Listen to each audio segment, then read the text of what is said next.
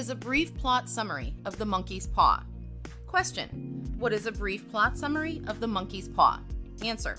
In Part 1 of The Monkey's Paw, the White family is visited by Sergeant Major Morris, who recounts his adventures in India. At Mr. White's request, Morris reluctantly speaks about the magic monkey's paw that he carries, and he throws the enchanted talisman into the fire. Mr. White foolishly rescues the paw from the fire and wishes for £200 to pay off his mortgage when Sergeant Major Morris leaves. In Part 2, a messenger from Herbert's work arrives at the White residence and informs Mr. and Mrs. White that Herbert passed away in a tragic work accident. The Whites are astonished and horrified by the news of their son's death, and the messenger presents them with £200 from the company as compensation for their loss.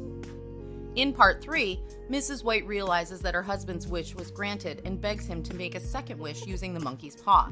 Mr. White follows his wife's instructions and wishes for his son to be alive again. Later that night, Mr. and Mrs. White are awakened by knocking at their door and realize that Herbert's undead corpse has arrived. As Mrs. White struggles to unlock the door, Mr. White frantically searches for the paw and makes his final wish moments before his wife opens the door. By the time Mrs. White opens the door, Herbert's corpse has disappeared.